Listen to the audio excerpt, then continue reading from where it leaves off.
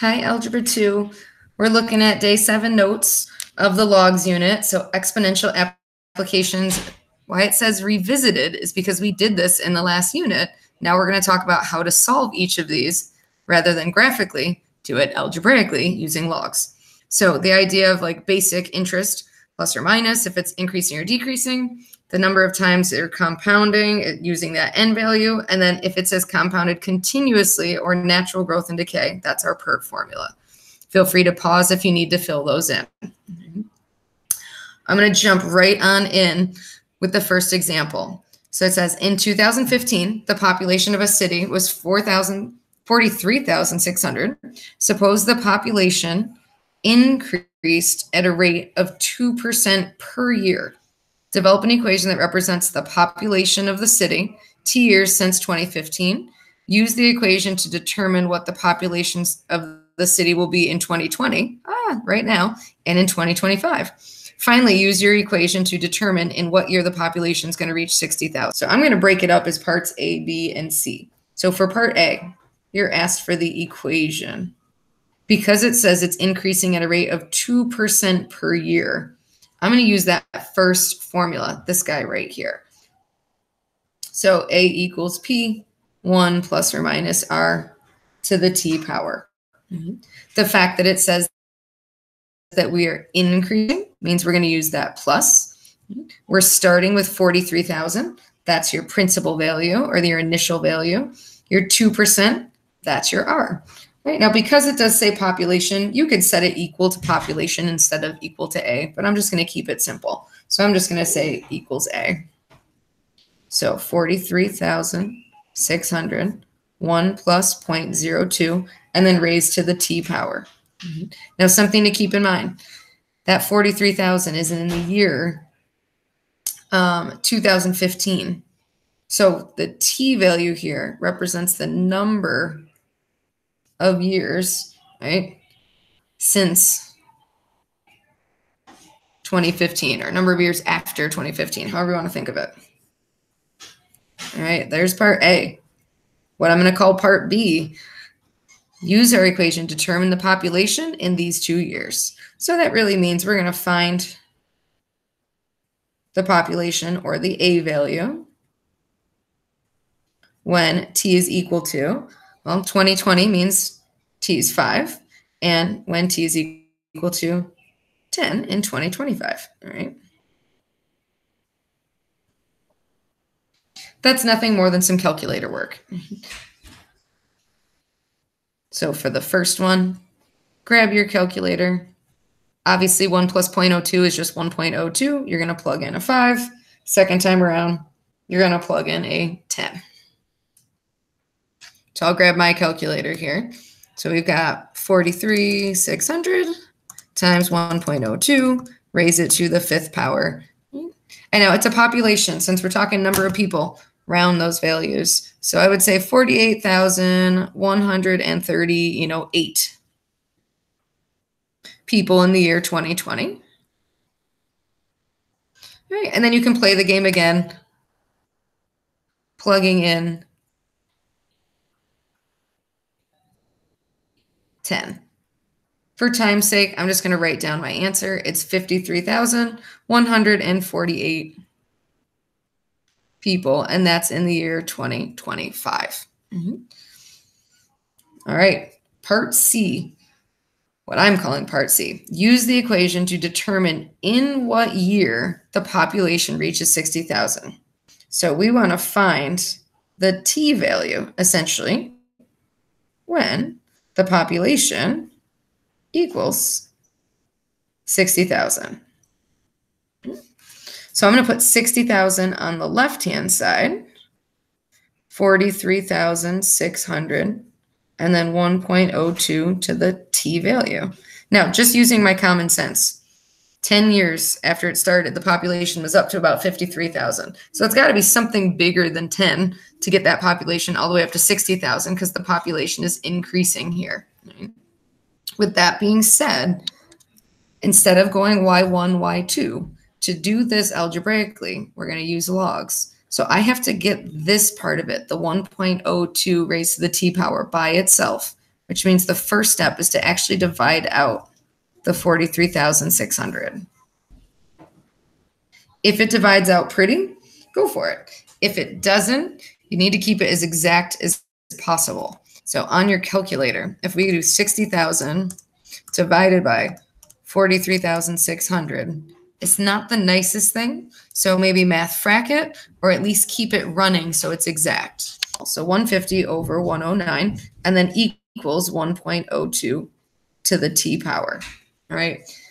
To use logs, you can do common log, natural log, or more likely, since the base is 1.02, we're going to do log base 1.02 of the left side and do log base 1.02 of the right-hand side. All right, this piece will cancel out, and you're just simply left with t. This part over here, this is going into your calculator. That should come out as about 16 and change. And if you remember what the question says, it says in what year. So in what year is code for, all right, it starts in 2015. I'm adding on to that 16, or so years. So in the year 2031 is when the population is going to reach 60,000, assuming that that growth stays steady. The equation to model this, if I'm starting with 30,000 as the value, that's my p-value, it depreciates at a rate of 15.5%. So I want to use this as my general formula. And then we're going to go minus because it's depreciating. All right, let's set it up. So A is equal to 30,000. 1 minus, change that to a decimal. So 0.155 raised to the t power. Now you can leave it like that. I'm going to clean it up a little bit. So I'm going to make it 30,000. And then you can type that right into your calculator, the 1 minus 0.155. It's going to come out to be 0.845 raised to the t power. So it should make sense that it's decreasing in value because that's a number less than 1. So that's a decreasing function right there. All right, here's the model that we're now going to work with. Now we can answer the other questions. So part A says, according to our model, will the car ever have a value of 0? Well, that's a little tough. You could technically keep plugging in bigger and bigger numbers of t, but if you guys remember what you know about a decreasing function or exponential functions in general, decreasing is going to look something like this. But does it ever technically hit 0? Nope, because there's something called a horizontal asymptote, right? So the answer here is no, right? Is because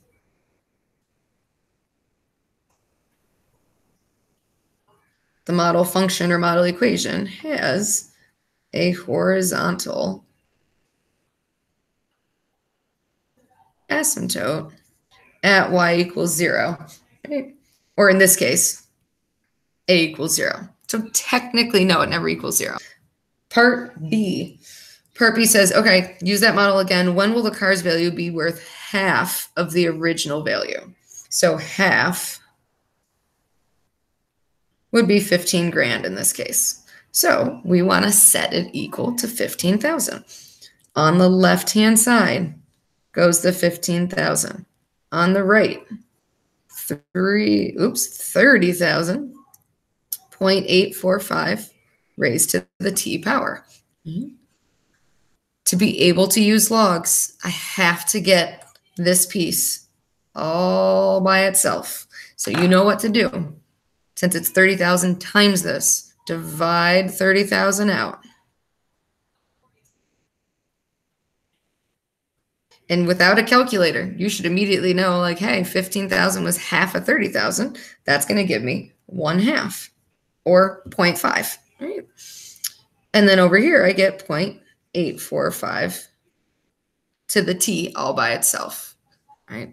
To get rid of this base of 0.845, I'm going to take log base 0.845 of both sides. So on the left, log base 0.845 of that 1/2, or feel free to write it as, 0.5 there. I don't care.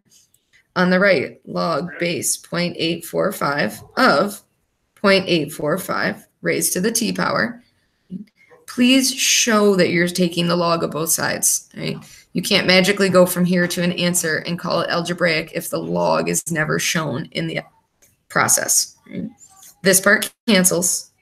And now you can take this to the calculator. So that comes out as about 4.11, and it keeps going. So go back and reread the question. According to the model, when will the car's value be worth half of the original? So about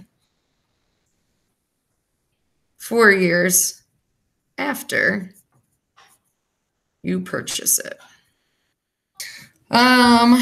So let's think about what we got. Starting with 20,000, that's your P value.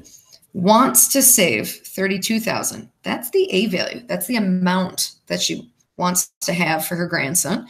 6% per year, that's your R value. Compounded quarterly, that means N equals 4. 4 times a year is how often they're compounding the money. All right, in how many years will it take? We are trying to solve for T. That is our goal here. All right, let's plug everything in. 32,000 equals 20,000 times 1 plus 0.06 over 4 raised to the 4 times t. Let's get moving. We're going to take that 20,000, divide it right out of there. Feel free to divide it right on the calculator. It actually comes out nice and neatly. You get 1.6. Over here, clean this up.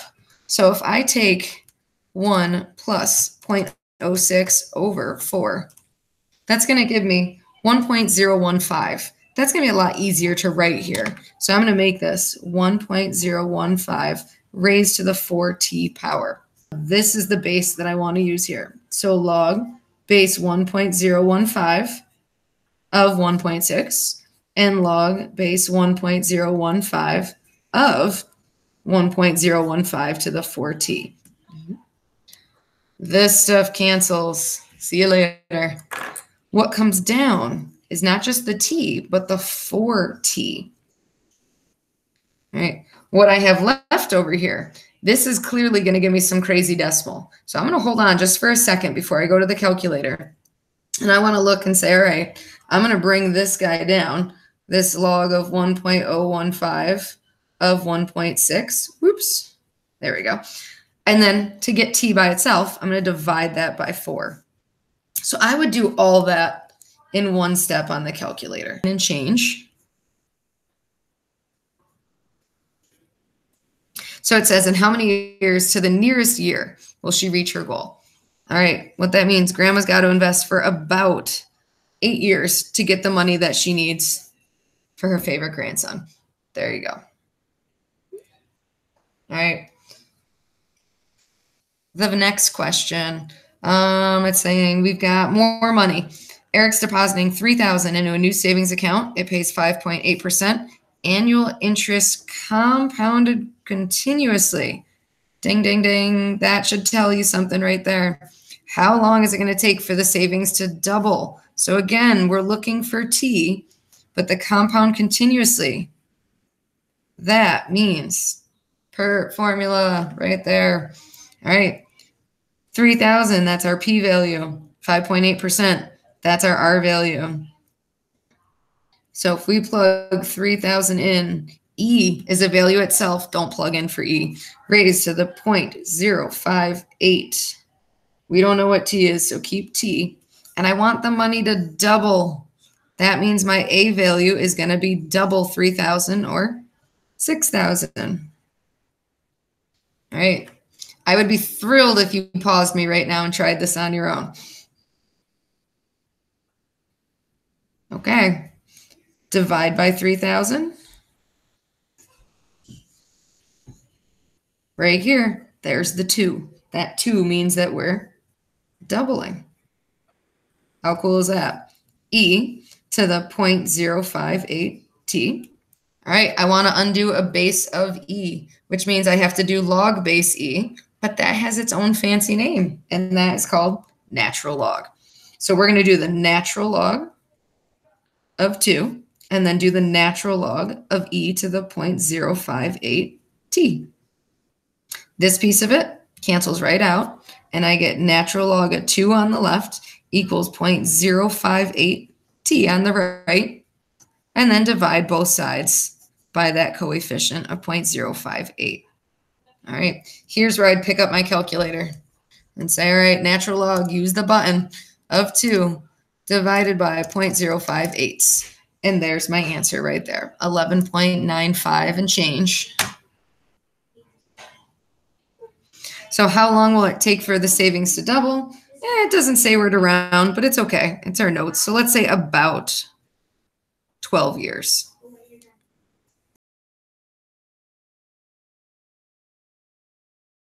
The last thing, we've done regressions with a ton of the units we've done this year.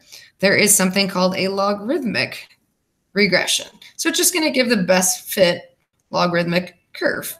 But specifically, it's a natural log. So when you look on the calculator under stat calculate, you're going to see ln reg, which can be confusing because it almost looks like linear regression, but it's a natural log regression. To be able to do it, let's get ourselves set up.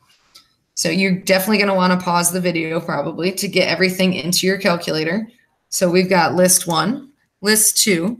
Right? You're going to go to stat, edit, and then type all that stuff. Construct a scatter plot for the given data, and then find the logarithmic regression. We haven't done a scatter plot in a while. To do that, I'm going to turn my stat plots on. So I'm going to go second, y equals, and then go to on. The other way to do it is just go to y equals and then arrow up and turn that on. But let me clear out this stuff I have in here. To be able to see this, you need to go to zoom stat so that it picks a nice window for you. All right. So you have everything in there. Go to zoom 9, and then here we go. So take a minute and just sketch, kind of get this thing here, right? Which actually looks like an exponential function, but remember, logarithmic functions and exponential functions, they're inverses. So you can usually model what you can model with one, you can model with the other, all right? How we do this is the steps are right here on your calculator. Stat, calculate, logarithmic regression. So go to stat, over to calculate, and then down at the bottom, you can see it right there. Either hit number 9 or arrow down and hit enter on 9. So it's a logarithmic regression. List 1, list 2. And ta-da! All right. So they tell you it's going to come out in the form of a plus b times the natural log of x. In this case, technically, you've got time and you've got the amount. So in this case, the x is the t and the y would be the amount, the L. So if I'm playing along with the rules, this would be 14.740 if I go to the nearest thousandth. Oops, let me slide up a little here. And then plus negative 2.412 natural log of t. Now, if you use x and y, it's fine, all right? Honestly, mine's a little clunky. I probably wouldn't do plus a negative. I would just make that minus. So I can say 14.740 and then minus 2.412 natural log of t. There we go.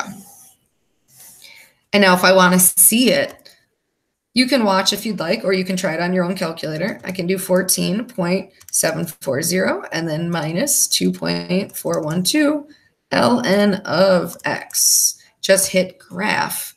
And then what we should see is if it's a decent curve, and it is, it's going to hit just about everything. So it's going to kind of come down looking just like that. Cool. All right, let's finish it. Last parts. Use the equation. Predict how many ounces of liquid are remaining in the container after 48 hours. All right, 48 hours, that's a time value or an X value, if you will. Right? So the amount of liquid should be 14.740 minus 2.412 times the natural log of 48. Type that right in on your home screen, and you should come out with, to the nearest tenth, 5.4. And in terms of a label, that's ounces. All right. It's one of my favorite questions. Is it interpolation or extrapolation? You should know this. Look at the chart. The t-values go from 2 up to 30. And I'm asking you about 48. That is way outside the data set. So that means it's extrapolation. And our reasoning, 48 is beyond the data set. All right. Does that mean it's garbage? No, but it's not as reliable as any values that we'd ask about inside the data set.